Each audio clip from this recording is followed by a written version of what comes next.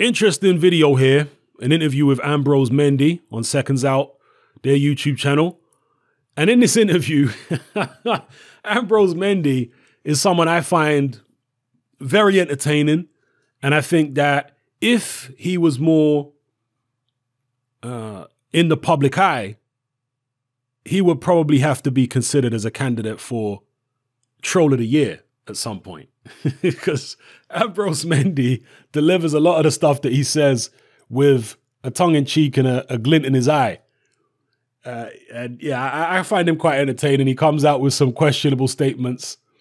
And in this particular interview, he claims that PBC were very close to signing Anthony Joshua a couple years ago when Anthony Joshua's Matchroom contract was up.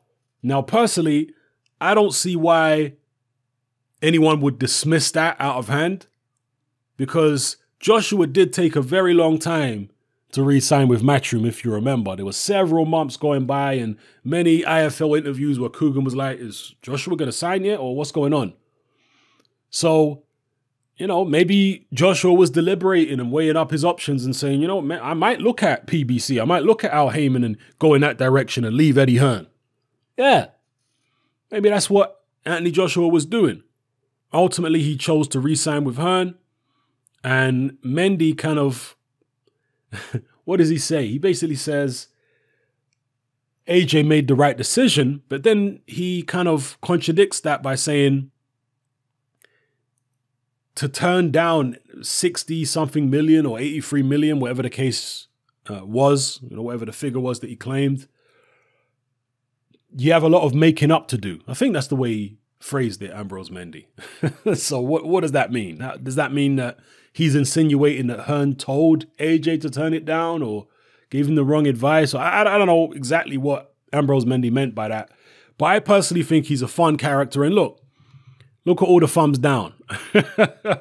Whenever you come across a character in boxing who gets this much hate, I'm usually going to find him entertaining. Not always, but usually.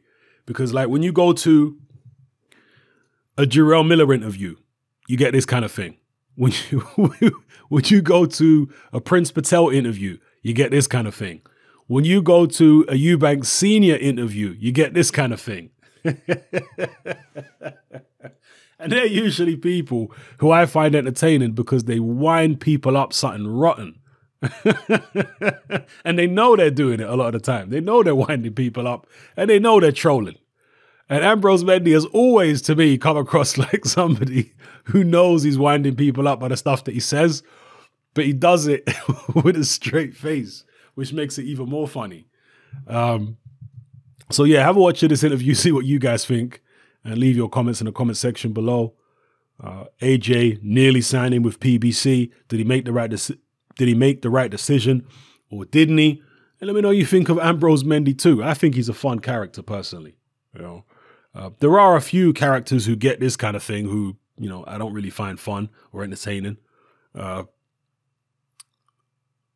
not gonna mention the fighter and trainer who I was gonna mention now, because I want to keep my name dropping of them to a minimum until we reach that certain destination. And some of you guys know who I'm talking about. Wake me up when we get there. When they get loads of thumbs down, I don't find them amusing. All right. But a lot of the time when you have these boxing figures who are getting all this hate, it's usually over the top hate by people who are just having a bit of a laugh on the sly. Or, you know, for people who like Mendy who are having a bit of a laugh on the sly. That's my interpretation of his behavior anyway. So let me know what you think in the comment section below after watching this video. It's happening. I'm out. Join me on Patreon. I upload a minimum of 2 podcasts every single week, covering a wide variety of controversial topics, as well as live stream Q&A sessions. Take a look on screen right now at some of the podcasts I've produced so far. For just $3 a month, the equivalent of about £2 a month, you get access to all my new podcasts and my entire back catalogue of past podcasts, including my popular Confessions of a Nightclub Bouncer series. You can listen on your computer or on your smartphone or tablet by downloading the Patreon app from the Google Play Store or the App Store for free. The Patreon app also allows you to download each podcast in MP3. For less than the price of a cup of coffee, you get access to dozens of hours of exclusive content. It's easy to sign up, there's no contract, and you can cancel at any time. So come and join our community of free and critical thinkers by signing up with me here on Patreon today.